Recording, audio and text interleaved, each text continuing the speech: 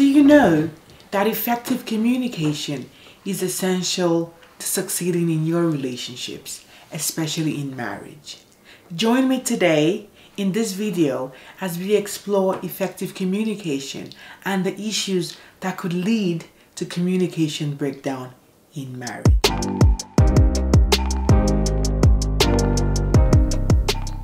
Our relationships, leadership, and career goals and how we achieve them sets the stage for everything else in life. Get these right and the trajectory of your life changes positively. Welcome to the platform where I help make your life experience way better, improving your overall quality of life, helping you navigate your relationship hurdles, inspiring leaders to make positive impact, providing tools and solutions for career advancement, and creating the life you have always wanted. Aren't you excited about that? Because I am.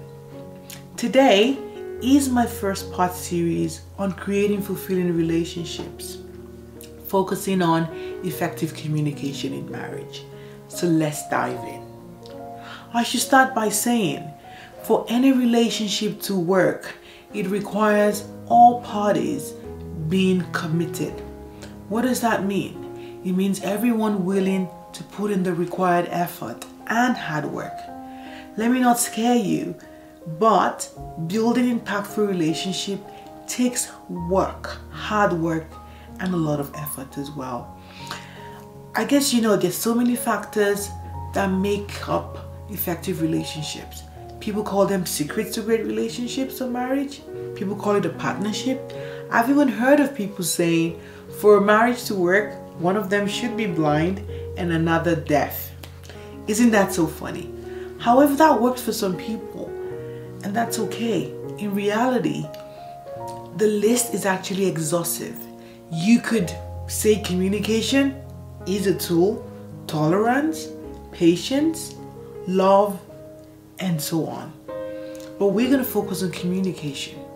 Communication applies to pretty much all facets of our lives. Specific to relationships, relationship is one of the fundamentals for it to be successful. Some people may argue that intimacy is the building block, while others say communication is. Well, in my opinion, I believe communication is the foundation for intimacy. It requires communication to hold it together. If that falls apart, then everything falls apart. And when I talk about intimacy, I mean being able to connect on a deeper level, where we create an atmosphere of trust, where both spouses are actually vulnerable. We can talk about anything. We can be anyone we want to be in a safe environment, a place of love. That's what we're talking about. Effective communication is a process of sharing yourself, both verbally and non-verbally, in such a way that your spouse understands and accepts everything. It doesn't mean that he agrees on it. However, you can share it and it's okay. The main thing is creating a space where both parties can express themselves without any fear of retribution. You have trust. You have built trust, and that is vital. Do you know that studies have shown that couples who communicate effectively communicate frequently, and they also have a more satisfying relationship? Couples who achieve deeper level of communication enjoy the most satisfaction of all. I guess you will be excited about that. Marriage requires communicating. It doesn't matter when you're happy, sad, disappointed, excited, whatever the emotion, you should be able to talk about it. Let me pose a question to you. Is communication a strength in your marriage or a weakness? Do you and your spouse connect on a deeper level? If it is a weakness, then you need to work on that. However, the choice is yours. You have to be intentional again. Then I ask, when we talk about communication, are you actively listening? Are you clarifying? Are you communicating to understand? Are you listening to understand, or rather just to respond? Personally, I must say, I thought I could actually talk. Seriously. I've been married for so many years, and I will say to a type A male. It got to a point where I was just totally fed up. You know, I was struggling. I tried to always push my point across. I tried to, you know, express myself. However, it just didn't work. My walls came up. But what was interesting was I felt misunderstood, unappreciated. I felt I wasn't acknowledged. And when I had this conversation with my husband, he felt the same way. And then I sat back to think, so you mean that you were also not able to connect with me on a deeper level? And yes, it was interesting that at times where you have so many issues, you try to talk, at times you talk over each other, so many things that happen. You end up leaving things on the surface, and then it gets swept under the carpet. And it gets to a point where the carpet gets so high and you can't even step on it anymore. And at times you find that people even get divorced. How can we salvage this? How can we change? How can we ensure that our marriage doesn't become the statistics that we see in the papers and in the news? It takes commitment.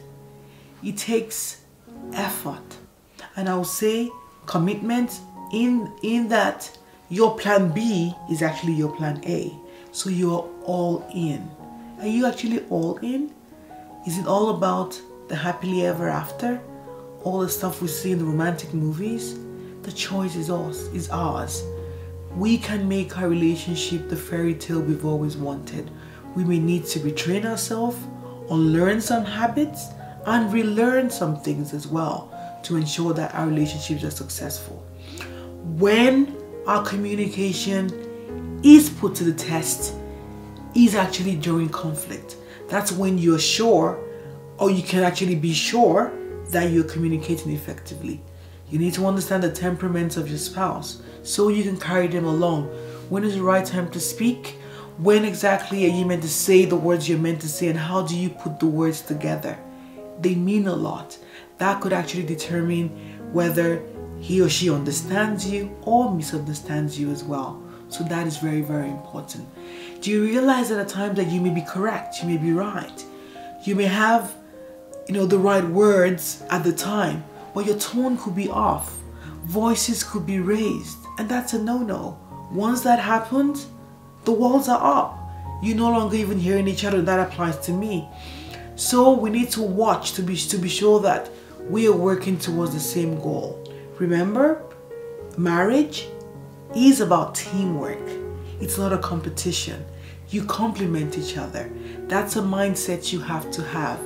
That you communicate with empathy, you communicate with love. You need to speak intentionally, focusing on what the issues actually are. Use those great words.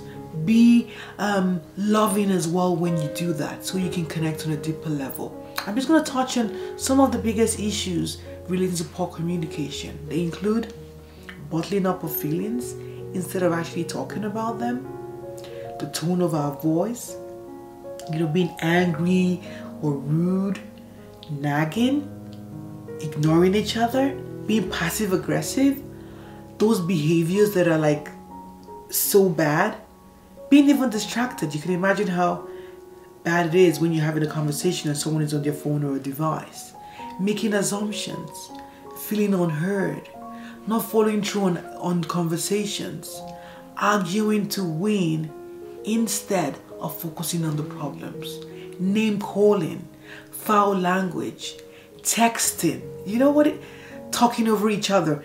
At times you're meant to be talking to each other and then the other person goes to work and you're texting each other. The list of despair is unending. And we know these issues. We can fix them, and we will. Stay tuned for subsequent videos where we'll definitely explore the steps to help you build up an effective communication in your marriage.